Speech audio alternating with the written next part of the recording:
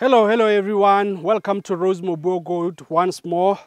Well, it's a beautiful day today. We are going to be learning about femininity equals fertility.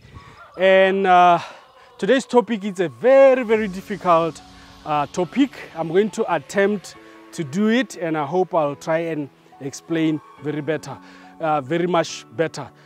Guys, a disclaimer is that I'm not the best farmer out there. I don't know a lot of things. I am learning. So please come and learn with me. Wherever I go wrong, please advise me what I've gone wrong on. Don't be too harsh because I am learning.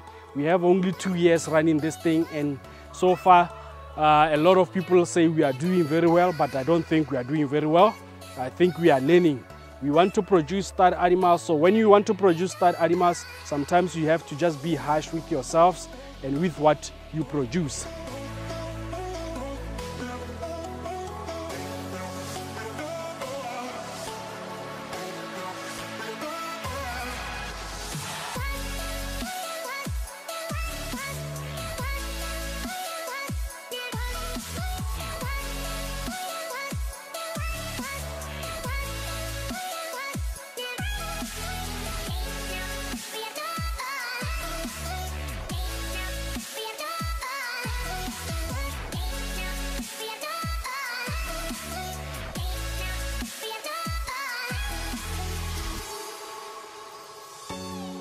So today we are going to be talking about a very difficult topic, which says femininity equals fertility. Why do we say femininity is fertility, and what do we mean by saying that? We are saying the most feminine goat, it is the most fertile goat. You know, in most cases, a lot of our people, our Tswana speaking people, when they come to the farms, they always want to choose a goat that is heavy, that is big, that is long, that is nice and robust, and then they don't care about other things that are supposed to make up a goat. So that's why today I want to do a video about fertility and femininity. Okay, so we are going to start with our big goat there. I don't know, Tamba, if you can raise it up a bit. Yeah, so this goat, you can see it is a full mature goat. It has full teeth on its mouth. Okay, now we purchased this goat a few years ago from a breeder in the Kalahari area. The reason why we bought this goat, it was for the same reason that I'm going to be mentioning. That, you know, a lot of people that are coming to our farms, they always want to choose big animals. So this animal, as you can see, it has a long top line. Okay. But I've taught you about one thing, guys. When you look at goats, look at the head. Look at the strong head of Big Mama. Okay, it has a nice length. It has a nice rump. Look at the meat from here to here. It's quite long. Look at the depth of this animal. Even though the legs looks like a chopstick, it's quite smaller than for this body. And then look at the brisket of it. But one thing I want to mention about this goat, it is the strong head. Okay, this strong head says always choose beautiful females. Always choose beautiful females. Okay, this one is quite strong. It looks like a buck. Okay, looks like a buck. And when you choose females, you are not supposed to choose females. So we have scanned this animal. Like I've said, it does not give birth. We have taken it to the vet. We have scanned it. We have tried everything. It has eaten all our monies. So what is waiting for her is only the nice chew at the kitchen. So, and the braai. This one, we are not going to be selling it to anybody. We are not going to try and cheat anybody. We are saying we wanted to use it for this video, and finally we have shot this video with it. We are saying from now onwards, as breeders or as young farmers or someone who wants to go into farming, choose animals that are functional. Okay? One very important thing that I want to say is the bigger is not the better. Okay, most people say the bigger the better. No, in animals, sometimes it's much better to choose a smaller feminine animal that is quite fertile than a big animal that is heavier and bigger. Okay, bigger doesn't mean fertility, doesn't mean better. So sometimes choose a smaller animal it will do wonders for you. Besides, a smaller animal has a high level of giving more kids consecutively than before it dies. So I'll say this is a nice female if you don't know goats. This is a beautiful female if you don't know goats. A lot of people always come to my farm and offer me money to buy the blue tech from us. And we say, no, this one is not fertile. They say, no, I'll go and try it. I say, no, I'm not going to be giving you animals that are not fertile. So she's not fertile. It's only that we are keeping her to make it fat, and then we are going to be having it for braai.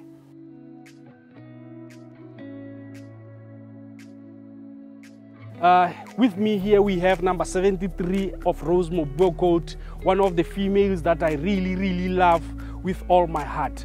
Now look for fertility. Fertility equals femininity. Why do I say that? Look at the head of this goat. Look at the concave of this goat. It has the most beautiful concave ever. Okay, and then look at the horns of this goat. So even though the horns are not the most perfect horns, but it's one of the most beautiful animals. It doesn't have the big brisket like the big mama. That goat, we call it the big mama. And then now we come to the longevity. That's the top line of a goat. It doesn't have any dip here. See, it doesn't have a dip. It has a long length as well as the rump. Look at the rump. Look at the depth. It's empty animal. It's an empty animal. We are going to be breeding it. It's waiting for other animals so that we can breed with it. But what I want to say is femininity is fertility. Look how beautiful she is. Look at the head of this goat. Look how she's standing, how she's holding herself. She looks like a real girl. Okay? Now when a goat looks like a real woman, like a real girl, like she's standing very beautifully, if timber leaves her, the neck is going to extrude and walk upright like this. Now you know that at least you have chosen a better animal. So always go for femininity. Don't go for big animals because they are big muscles, they are longer, they are deaf. So you compare this goat with the big mama. You will see that the big mama is quite longer than her. The big mama it has a better depth than her. But it doesn't mean that big mama is fertile. We have scanned big mama and big mama doesn't give kids. And imagine you have bought it for 7,000 2 years ago. It has never given birth. We have taken it to the vet. It has never given birth because it has a strong face. So feminine, in most cases, females that have strong faces that look like bugs, it is hard for them sometimes to be fertile. As they age, they can give birth at first time, second time, third time, but as they age, they might stop giving birth at all. But some of them also, they don't give birth at all.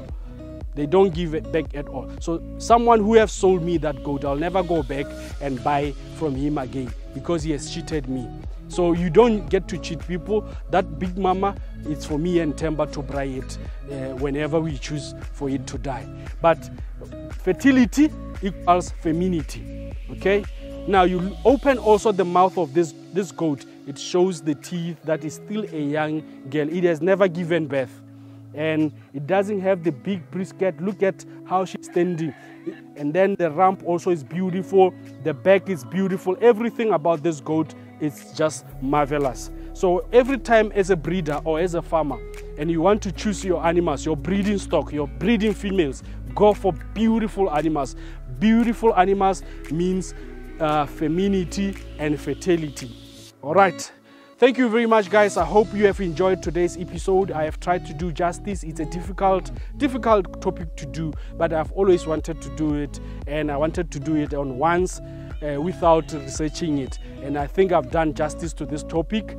And if I've gone wrong, if I've done something wrong, if I've said something wrong, please correct me. I'm one person who's willing to learn from anybody and everybody in this world. So thank you for tuning in to our channel. Make sure that you subscribe, you like and comment below, as well as ring the notification bell so YouTube algorithm will let you know once we have uploaded a few videos. We're going to be uploading a lot of many videos in the coming weeks and in the coming months, and I want you guys to be part of this channel so that we can grow bigger and better together. I am an African farmer located in Khabani, 15 kilometers away from the city. Thank you guys for having us. We love you, one family.